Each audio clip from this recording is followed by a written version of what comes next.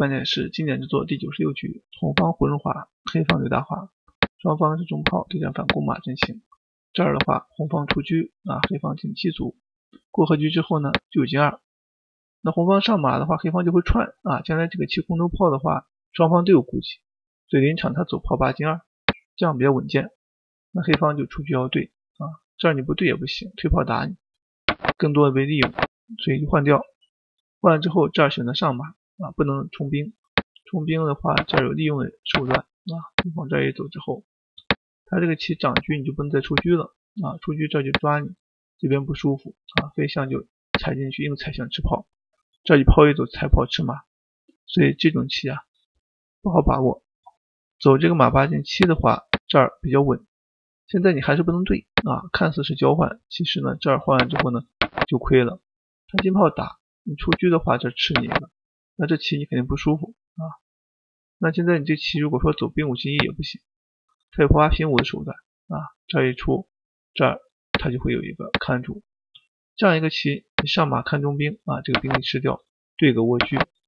那这个棋仍然是黑方有利黑方多一个卒不说，还可以卒5进1逼迫对方中路他中兵虚辅，就到这儿你不能对选择长车，接下来这就踩进去了。红方上马准备威胁中路黑方这儿补个象。现在呢，红方的拆炮是出成阵型走法，准备缓攻。现在黑方平炮出车，红方退炮是打马，那黑方就退回。一旦被他打掉一出车，这个棋红方有利所以就退回不让。这儿的话，对方暂时也不能上，上的话就卒又过去了。所以到这之后还有车1平2手段。那么红方先吃一个再说，黑方这儿冲过去这步棋就是限制不让他上马，然后呢退炮，将来找机会打马反击那么红方的金炮他也是想找机会打一将一踩象那现在车1平4，你现在打将踩象，他把你炮吃了，所以对方要补士，这儿涨起来。那现在你打将踩象这种棋，他车已经出去，而且你车出不来，他不怕，所以红方把车拿出来。到这儿黑方选择金炮逼迫对方的马，对方跳进来。这儿的话他是要做一个打象跳一将点将杀士将的手段，所以就落一个象。这儿的话点住象眼退炮就打。现在可以回一回的话他这个炮打出去可以反击，红方不肯强行冲到这儿形成一个先弃后取那么现在关键是他不吃这个兵他不象吃了，一种主动，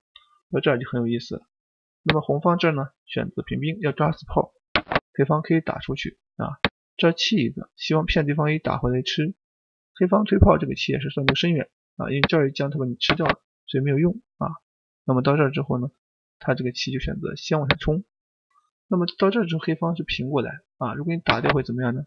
这样容易和棋到这儿一吃之后呢，黑方下底炮，红方可以解围。这样一来的话，这个棋你就是吃一个子也是容易和棋的。所以说到这儿以后，这个棋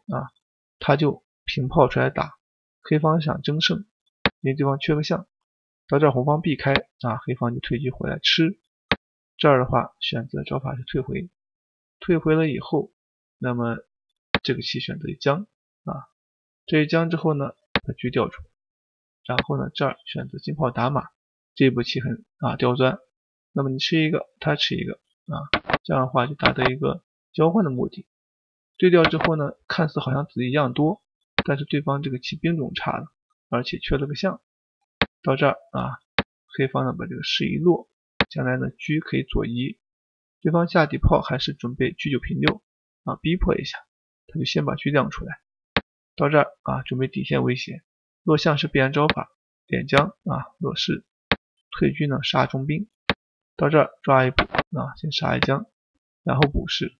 红方暂时还不敢用炮打士先抓象。这儿呢选择车过来吃，这步棋就是说诱你去杀象，它有一个补象，现在先弃一个象得子手段。这儿一吃这一象，这儿直接可以点住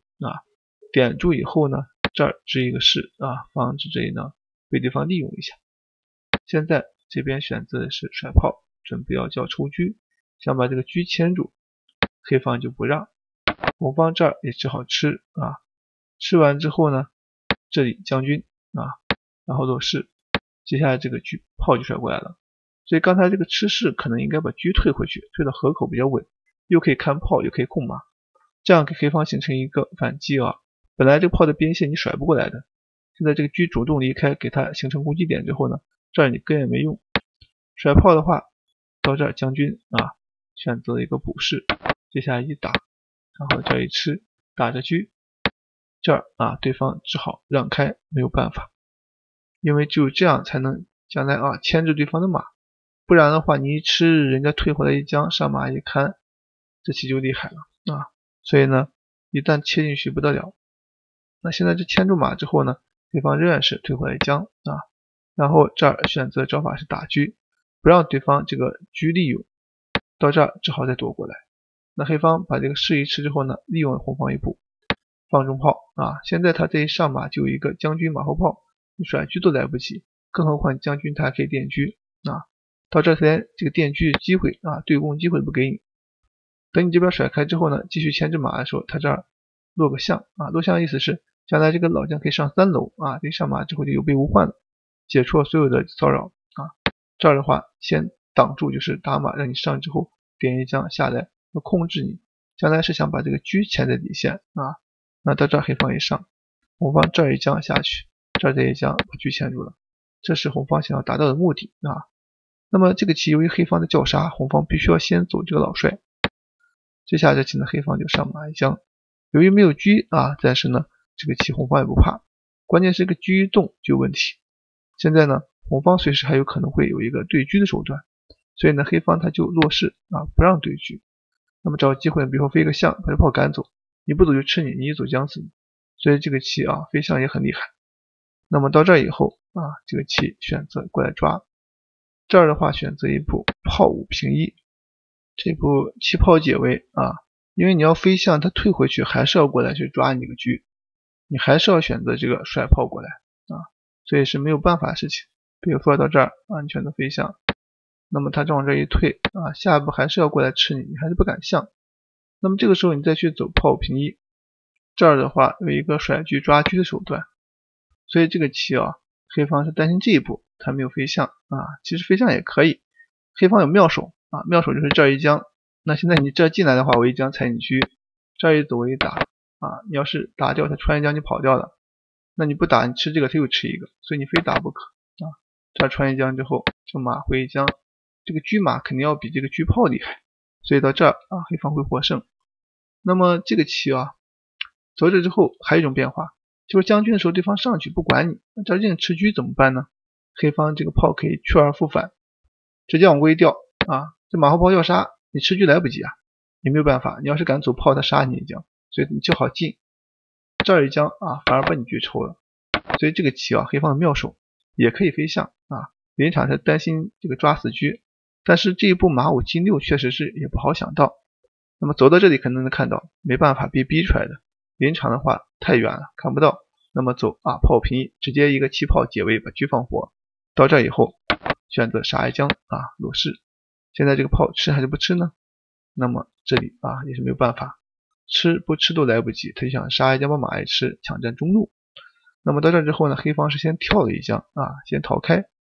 这个棋呢就是试探应手了，看你怎么走啊，你要上来他一打炮，这一个将军啊杀招，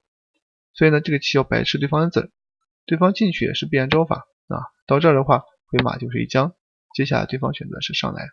上来以后呢这儿跳马又是一将，你要是下去往后炮啊，这儿就逼迫对方，那对方这儿就选择出来，不愿意被利用。现在这个棋啊打掉，就希望你一吃开始点将利用。那么红方先杀一将啊，黑方必然不是。到这儿的话你必须要吃了，不吃他这里反正也脱身了，还吃着你啊。到这儿交换掉之后啊，这顺势一将，对方一下啊车2进1，只有一个马3退2。